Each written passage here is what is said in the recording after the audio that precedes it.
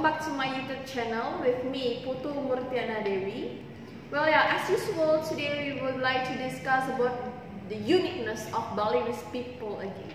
Well, yeah, I will give the discussion about, I will tell you the information about one of the holy place in Bali. Well, this is the first holy place that was built in Bali. What is that? There is Besakih Temple. Do you know Besakih Temple? Yeah, I'm sure that you know the Besakih Temple. But once, if you have the particular or specific information, you can give comment. Well, yeah, as what I have been find in Google when I try to Googling, Besakih Temple is the biggest temple in Bali, which local people known as Pura Besakih. Yeah, Pura Besakih. Well, this Pura Besakih is the highest or the biggest one in Bali. In Bali solely. Well, it owns the beautiful view from the top of temple area where we can see the wide nature panorama until the ocean. So that way, the way this temple is, we can see the wide nature panorama. So yeah, we can just see many visited by tourists from all over the world.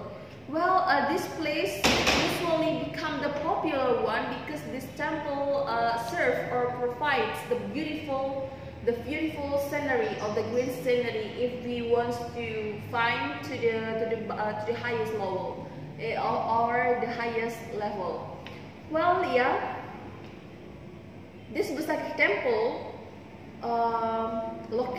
is located in Besakih countryside, Rendang sub-district, and Karangasem regency. Well, this is located in Karangasem regency. This Karangasem also the part or the east part of the island. Well, Karangasem is the east part of the island. Well, all of you for the east part of island, I'm sure that you are really known or mostly know of this place.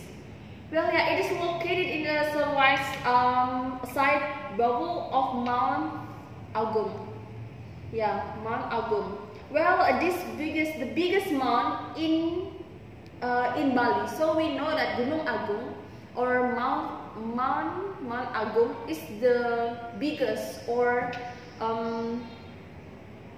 the highest mount in Bali. Well, this mount also still active till today, until today's era, because we can see the Gunung Merapi. Yeah, this mount which is like still active, so we can do such kind of activities on that place. But when we want to walk around that place, yes, sure we can, but was still in a guide, so we have to use a tour guide. We have to have a tour guide when we want to visiting that place. Yeah, and this Gunung Agung or Agung Mount also the holiest and also the highest mount in Bali. So we just have to know what the things that we have to consider when we want to come to that place. Yeah, we're back to the Besakih again. The Besakih name is come from the word Basuki, the old language from Sanskrit Wasuki, and then it became the ancient Java language.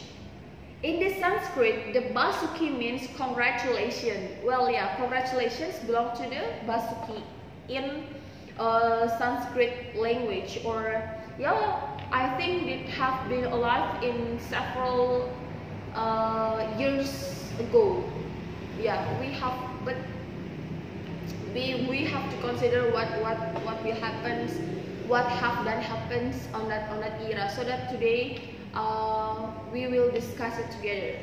Well, I have get this information based on the historical of Besakih Temple itself. So because this Besakih Temple located is near to the Mount Agung Mount, so I just give the specific information with the same clarification.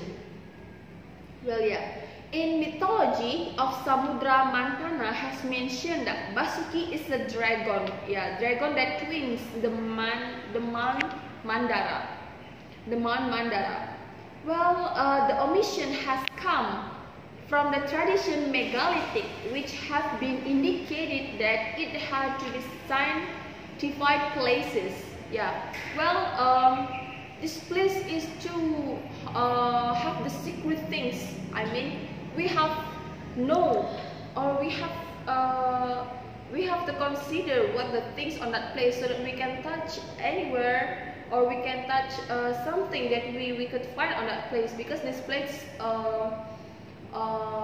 officially secret to the others. So we just can make, for example, we want to take a photos, we can take a photos freely where we want. So we have to get permission, because once I would like to say this is the holy place or the historic place, we have to know. We have to know before we come to that place. That's what I have said before. Besakih has become the dragon. So you know the dragon. This is one of the mythology, the animal from mythology. So the mythology is usually related to the something important, or something that we can hide it, or we can make it in, or we can deliver in bad way.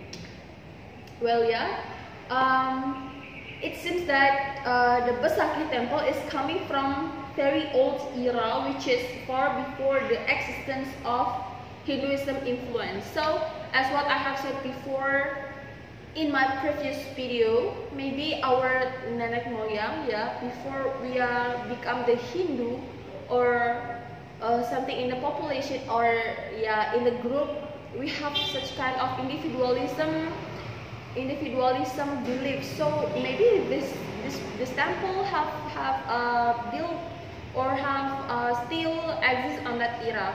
So we just need to remind to today's knowledge. So yeah, in Besakih Temple also is over for around 100 meters up to the slopes of Agung Mount, or Gunung Agung. It has been regarded as the holy place since the prehistoric times in Bali. Well, the first recorded mention that of its instances is from an inscription that dates from for around 1007.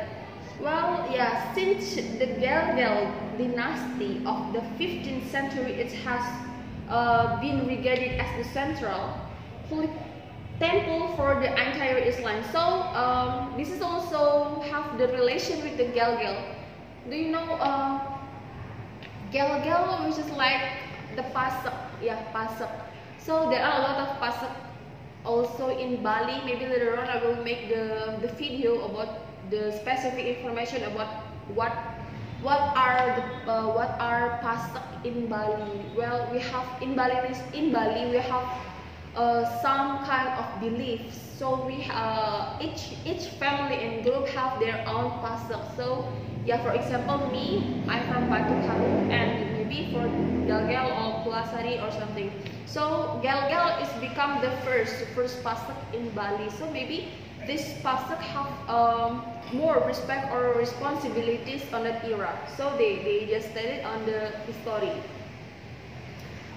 Well, yeah, furthermore, all the allegiances of Balinese people come together at Besakih. So this is which is like something that relating to one faces to the other faces. Well, yeah, each regency has its own temple within the all over compound, as do each of the case groups.